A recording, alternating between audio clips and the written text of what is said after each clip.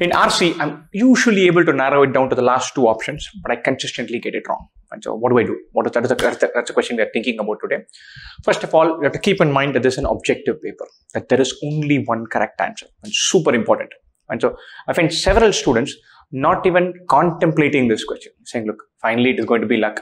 I'll narrow it down to 2. If I'm attending 20 RC questions, sometimes 12 will come right, sometimes 8 will come right. I have to attempt more. It is not like that. You have to take a very serious, honest effort to drill down and eliminate the error rate. Right? So first thing is psychological, mental, to acknowledge that there is a skill to this and to practice and train with that. Right? So now what is the approach one should do? Usually, from an exam setter's point of view, suppose I'm setting an RC paper, so I'm giving you our cheat code, trick book. We'll usually find an interesting theme in the passage, design the question like that, and then talk about 4 choices, where 2 will be tangential, that I can just fill and pick up a sentence, make it confusing with the word and write it down. And then 1 will be the correct answer. And then we spend maximum time trying to create that adjacent wrong answer, just the answer that is tempting, juicy, enticing, all of that, but is wrong. And so usually if there are 4 choices, A, B, C, D, and you're down to B and C, if I want my right answer to be B, I'll dial it down and not make it bleeding obvious. What I'll do with C is I'll make it more attractive, but have 1 count on which it will be eliminated. There'll be something that is exaggerated, something that is unstated, something that is beyond what is given in the passage, something which tempts you to make an assumption which is actually baseless. So when you're down to the last 2 choices, look, B and D are definitely not the answer. I'm stuck between A and C.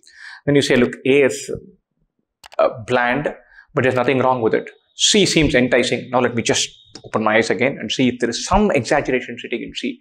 Is the choice assuming something that is not true? Is there something which the passage says usually and the choice says always? The passage says rarely and the choice says never.